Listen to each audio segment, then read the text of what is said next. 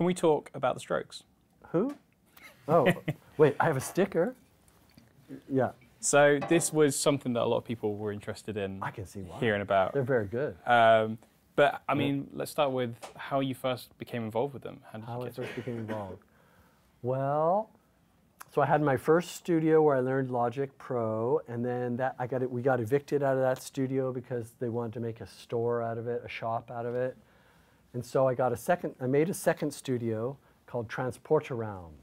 And it was in a very awesome area in the East Village in New York where all the clubs were and restaurants. Every artist and young people loved that area. It was so exciting.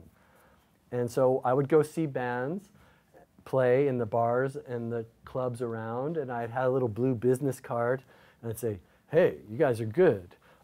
Come to my studio. I can make a really cheap demo, and you'll like it. And so on just such a night as this, I went to the Luna Lounge, and 2 bands played. The first band was called Come On, and they were incredible. I loved that band. They seemed like the new Beatles. They had like all these harmonies and British invasion, if you know what that is. That's the term we use in America. They had this kind of British invasion guitar sound and these harmonies, and I just loved this band. And I went to them, and I said, hey, I've got a studio down the street. I can make good demos cheap. And they said, thanks a lot. And then this other band came on. They're called the Strokes. And I didn't like them as much as Come On. Like, I thought they seemed very proud of themselves. They were playing for 40 people in this very small club, about this room about this size, half full. But I saw them afterwards going to get their guitar pedals on the stage, so I went up to them and said, hey, you know, I do demos if you want to do a demo. And they came. They sent Albert to check out my studio, and he really liked the way it was decorated and some of the music I played. So they wound up coming in for a 3-day, 3-song demo deal. And that's how we started. Just like that? Yeah. And then how did that, so was that kind of like, that just sparked things, and then after that demo, they started to gain more traction, and then debut came to you? It's a very unusual story. I mean, I've been in the music business, as I said, for a very long time. I've never heard a story where a band makes a demo, and then a record label loves the demo so much that they don't put the band in the studio to make a professional version. They put the demo out as a record, and the record blows up. So it's like they took this demo that was just supposed to get them into the clubs where instead of losing $50 on taxi money, they might get paid $100 and some free beer. So their idea is to make a demo and go to the next level from the bottom level of clubs to play in New York. They had only played in this certain area in New York. They had never played even above 14th Street. And now suddenly they're jetting off to England and UK for a tour because Rough Trade put their demo out, and they called it the Modern Age EP, and everybody loved it. So crazy. And then so would they kind of, after that point, they're like, we had such great success with the EP, let's do the debut with you? Well, funny you mention it. This is one of the best stories in my book. I go into micro detail about this. So I'm at my studio in New York while they're like doing great stuff over here, touring, and NME's writing about them. Even the American Rolling Stone magazine was writing about this unsigned band just because there was such a reaction to them in the UK. So I'm like in my studio going like, whoa, maybe I'm going to be famous. This could be great. What kind of car do I want? Where should I live? And I was already like going way down, you know, because I'd never seen anything I'd ever recorded be talked about in a magazine or people listening to it. It's like, wow, this was new. I knew something was happening. So I'm anxious to see what's going to happen next. And I get a call from Julian when he comes back from this tour. And he says, hey, Gordon, can we go out to dinner? I go, sure, love to. So I go out to dinner with Julian to a place called 7A in the neighborhood where my studio is. And we sit down and we order dinner. And this tattooed waitress, a really cool rock and roll cafe. I really liked it. And as soon as she leaves with our order, Julian says, so Gordon, Rough Trade wants us to use a different producer for our album. They want us to make an album, but they want to use this other guy. And I'm really shocked. You know, what? Who is it? And he says, his name's Gil Norton. And I go, oh shit, he's really good. I knew who he was because he recorded the Foo Fighters' Color and the Shape album, and he did the Pixies, and like every record he sold since the 80s sold like 5 million copies. Okay, and so my heart is just sinking. Oh my God, he's like one of those really big producers. And so Julian says, Gordon, if you tell me that you're a better producer than him, we'll use you for the album. Because our band has one shot, you know, we got to do the best. So, you know, are you a better producer than him? And I'm thinking, dude, I'm thinking to myself, dude, this guy sells 5 million of everything he's done for the past 10 years, and I've never sold a single CD. I've never sold a record. How am I going to tell Julian I'm a better producer? Like, how could I? So I said, hey, Julian, you know, we did this EP together, and everybody likes that sound, and I can't say I'm better than this guy who sells 5 million records. You know, I can't tell you that. And he just stands up before the food even comes. He says, fuck you. Now I got to go use that guy. And he grabs his coat, and he leaves me as 2 burger meals come. His and mine are put down in front of me, and he's gone. And I'm thinking, shit, you know, why couldn't I lie? Why couldn't I do, you know, Jesus, I could have been famous. You know, there goes my future just walking out the door, and I just let it happen. You know, I was really upset about it, and spent the next few weeks working with other bands trying to not think about that situation. Wow. Okay? Thanks for asking. Yeah. How did it come back around then? Well, I was at my house having breakfast one day, apartment rather, New York City, and the phone rings.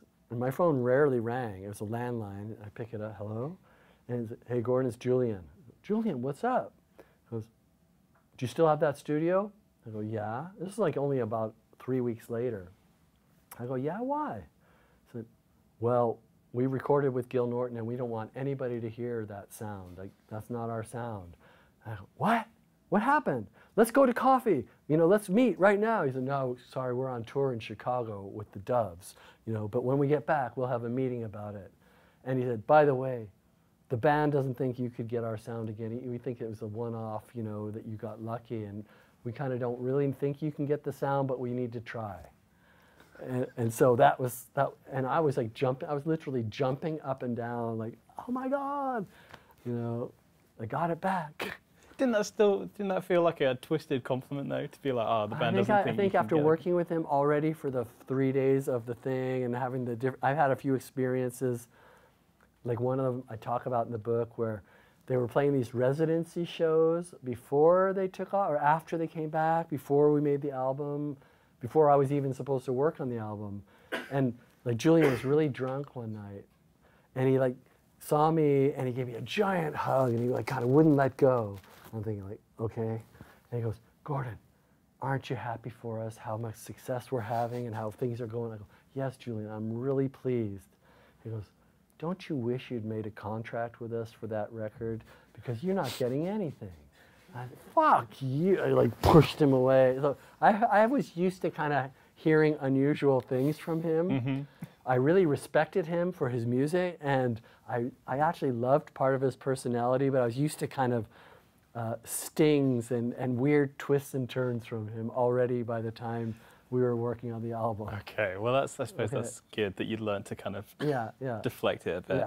Yeah. So I mean, talking about that sound, that's what a lot of these questions are about. So let's stick with Julian. Okay. Could you talk us through the process of producing his vocals for that? Well, we have to go back a couple steps. Mm-hmm. Maybe this is going to cover something like, again, I get this band, The Strokes. I'd seen them one time. I didn't really dig their sound. I didn't know what they were trying to do, but I didn't know if it was the club or what. So I didn't know what I was dealing with. And I bring them in the control room after they put their equipment up. I said, so what are we doing here? What do you want to do? And like Fab goes, hey, well, you know what everybody else is doing in New York? I go, yeah. That's what we don't want to do. I go, okay, actually that gave me an idea. What everybody else in New York was doing in the year 2000 was Pro Tools was now coming into every studio for the first time. Like basically this was the time in the world where tape decks were kind of being broken and or moved out, and Pro Tools computers were being put in. So everybody was making the biggest productions they possibly could. You'd record a kick drum with 3 microphones, and then you'd put an 808 sample under that, and a Bob Clear Mountain sample under that. So everything was complicated and huge. So I said, what people aren't doing is, I have 8 microphones in my capability. I had one 888 interface that took 8 mics. I put them around the room. Go play your song in that room, and we'll record it like that, and that will be what people aren't doing. So they said, okay, that sounds good. So they did that, and they loved the sound. They said, yeah, that's it, dude. You know, so that didn't take anything. Just like 8 microphones, they play the song, and that was the sound of those first records right there. Then it came time for the vocals. And I said, well, Julian, what do you want to do for the vocals? He goes, I don't know, just use your best judgment. So I thought, okay, I'm going to do something really interesting. Throughout the 90s, while everyone else was listening to the grunge music, I was involved in industrial music. It was a genre with heavy synthesizers, heavy drum machines, and everything was distorted. The drum machines were distorted, the synthesizers were distorted, and the vocals were shredded like into nuclear oblivion. So I thought, hey, Julian, check this out. And I took his voice and I gave it the most distortion I possibly could from the preamp, like on 10, everything on 10, just the most aggressive, annoying, destructive sound I possibly could. And I said, get out there and sing your song. So he sang the song, and he came in, and I said, check this out. And I pressed play, and I said, how do you like that? He goes, that's ugly, man. I hate it. I hate it. I go, oh, okay. So then he said, but you know how your favorite jeans, like, they don't have holes in them, but they're not new? I go, what the fuck are you talking? What, dude? Tell me more treble, less overdrive. Like, what do you want? But then it dawned on me. Wait a second. It's kind of like they're worn, but they're not destroyed. Okay, so instead of like 10, 10, 10, what if I do like 6, 4, and 3, and like, so I kind of used my original idea, but I dialed it back significantly. And I said, okay, go try this. And he went out, and he sang the song, and he came in, and I pressed play, and him and the band were like jumping up and down. They go, dude, that's it, that's exactly right, all right. So that became the sound of the EP and the first 2 albums, and he took that same preamp that I was using, the Avalon, and he had his sound engineer using it for all the live shows on the first tours, and that's the technical story of how the sound of those particular records came to be. Wow. Okay? Do you think he would have stuck, if you'd have started at that 6, 4, and 3, he would have just been like, nah, we're not doing it, and then you've got nowhere to go back on that? I don't know. It would nenever have dawned on me to make a sound that wasn't completely destroyed. I didn't want partial destruction. That seemed too nice.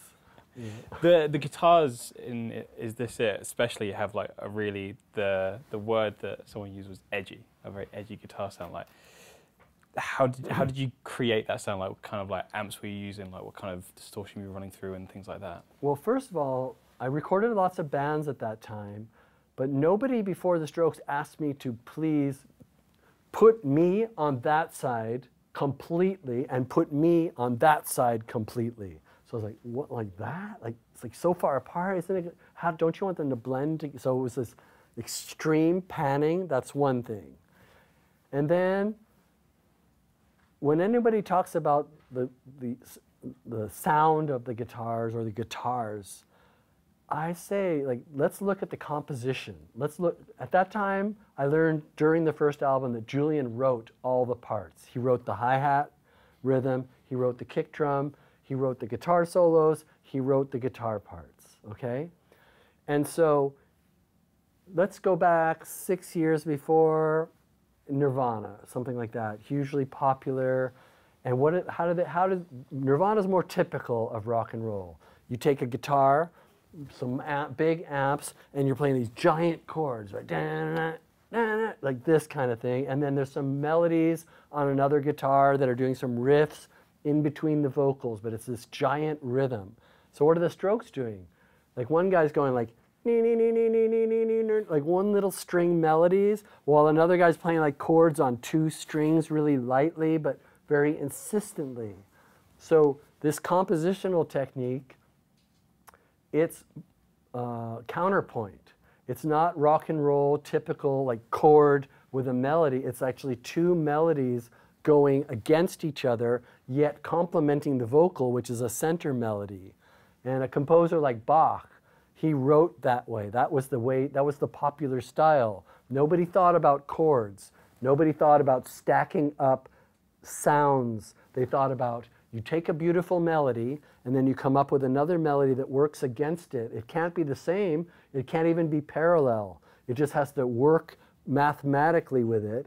And then Bach would do three. He would have three parts being played by the hand and then one part being played by the foot. So four different parts moving was already a historically amazing sound back in the 1600s or something. And now here it is in rock and roll. The bass line is a melody, two guitars are playing independent melody, and the vocal is doing a fourth melody. There's none of that big rock and roll chords, at least in those early records. So part of the sound of what you're hearing is just the naked aggression of single strings and small amounts of strings being plucked. And then they wanted to hear every note. Like no note could be louder than the other one. Like, hey, I hit the second time softer. Nope, they would never have that. It has to be like every note had to be under control for how loud it was and how clear you could hear it against the vocal and the bass. So they worked very hard on the tone. Okay? Cool. And if you want to know what instruments they use, I think it's widely known, you know, that Nick had this Epiphone semi-hollow body guitar. Albert used a Strat. They both used the same amps, which were Fender Hot Rod DeVille, and they both had Jekyll and Hyde distortion pedal, and that's all. And in that album, I had one microphone, Sennheiser 421, pointed at each guitar cabinet. Now I use two microphones when I record guitars, but back then I only had used one. Very nice. Okay? Before I move on, okay. Any questions in the room about this record or about the Strokes in general? When you were talking about recording the Strokes with 8 mics, what kind of mic setup would you use?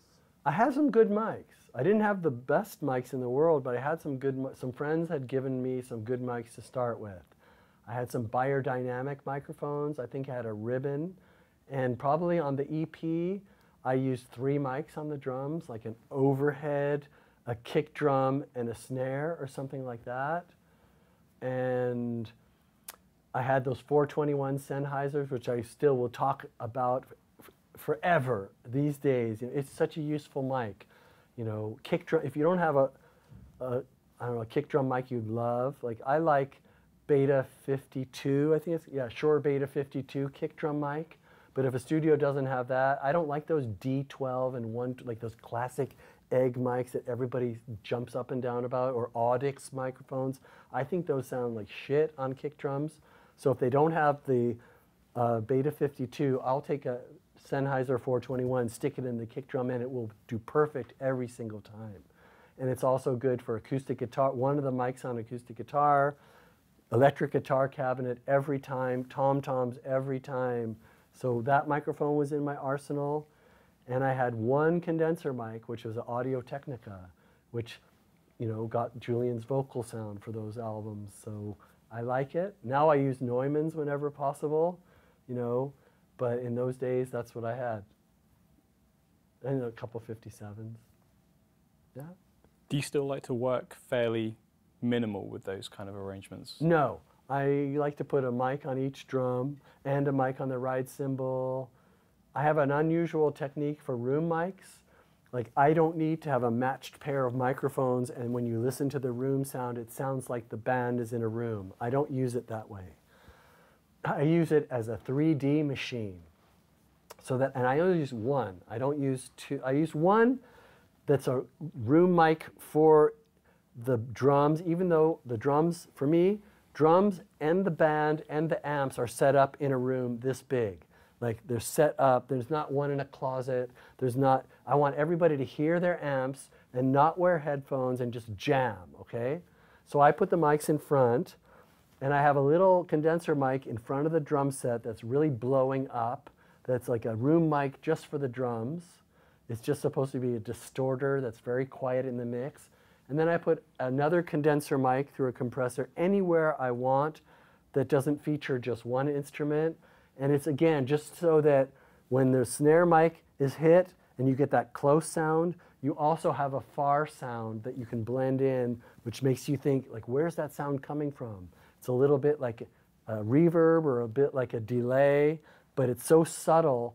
But if you take it away, it just sounds kind of boring and crispy and just like normal. And if you put it in a little bit, it sounds like, whoa, something just came to life. It's vital.